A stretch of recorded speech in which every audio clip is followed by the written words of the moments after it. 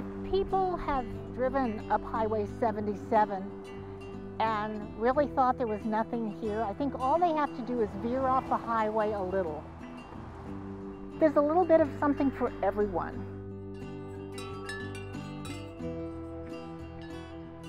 Well, we started out doing yard sales when we were younger, and we loved it. We made like $500 one weekend, and so we thought, wow.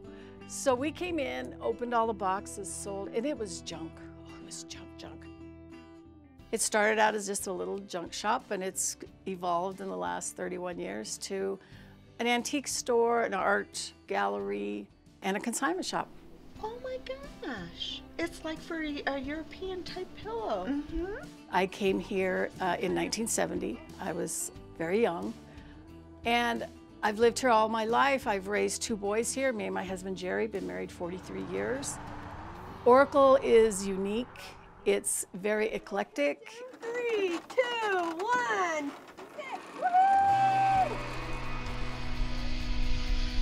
All began when my business partner Brandon Luthi approached my father and I with the idea of building something amazing out here to bring people outside to experience this area. All right, all you got to do is take a seat and lift those feet. You'll get rolling. Have fun. All right. And with my history in the ropes course industry and my father's land, we all just kind of came together and made it happen. Kind of exciting, exhilarating. It was fun. It was definitely an adventure. The way that everyone comes together is pretty incredible. And when we were building this, we felt a ton of support from our town and our community. And that's something that drove us to building this business, kind of reignite our community and bring a little bit more life into it. Iced tea, please. Wonderful. It's a really symbiotic relationship between us and the community. We're there to support anything that the community is doing, and in return, you know, the community's really supported us. I have 2 small kids, and I'm home with them with dinner every night, and I'm involved in their lives, and I have the opportunity to practice my art the way I want to, and still have a good family life. We are known for our area historically. We've had Hollywood celebrities come and stay at our guest ranches. Buffalo Bill has been here. I know we've looked at having Buffalo Bill days. We've had a couple of those. I myself I learn a little bit more every day. Well, the first mine in Oracle, there was these 3 guys that came up here in 1879, 1880, and did some mining claims. And they were digging, and all this water came out of the ground like an artesian well.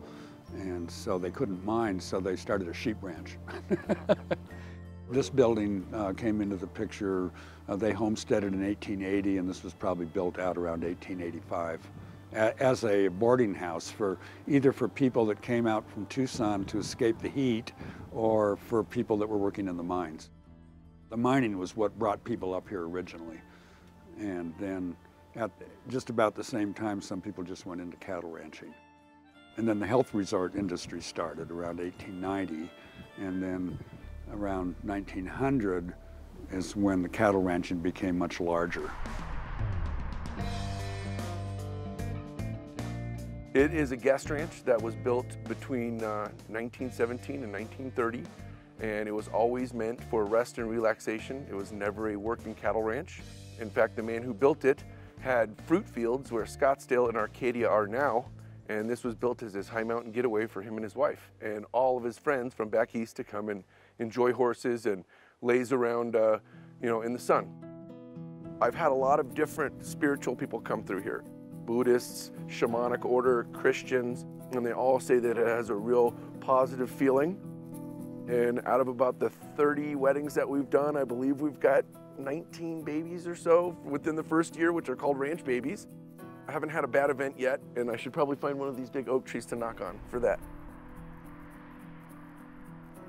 This is Rancho Linda Vista in Oracle, Arizona, and it has been a long history, first as a cattle ranch, then a guest ranch.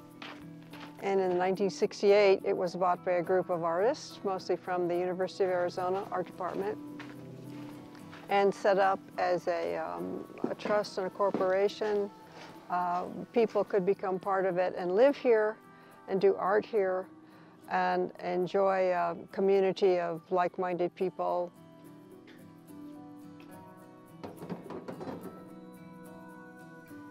We can see the back of Mount Lemmon from here, and we can judge the snow by the ski slope. We can see it from here.